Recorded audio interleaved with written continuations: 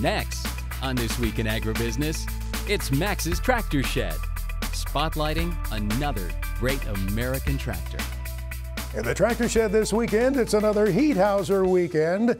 Maybe the temperature's warmed up where you are. It might have gotten a little bit warm back there behind that canvas and plastic. Max's Tractor Shed is brought to you by Store Lock Tool Cabinets. Upgrading your shop will take a giant step when you get one of those cabinets. Oh yes, they are functional to be sure, but it's a cabinet you'll also be proud of. Call them at 1-800-STORE-LOCK. Tell them Max sent you. Go to their website, storelock.com. Well, do you take that heat houser off, that half cab off of there already?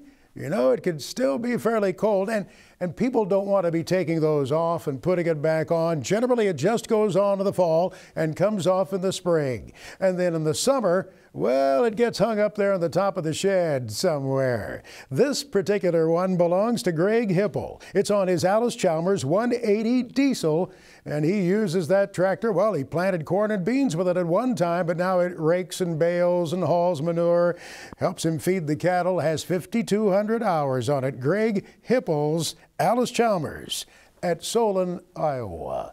Well, what's going to be crossing the block of the week ahead? We get an update each week from our friend Mark Stock at Big Iron Auctions. Here's the Big Iron Report.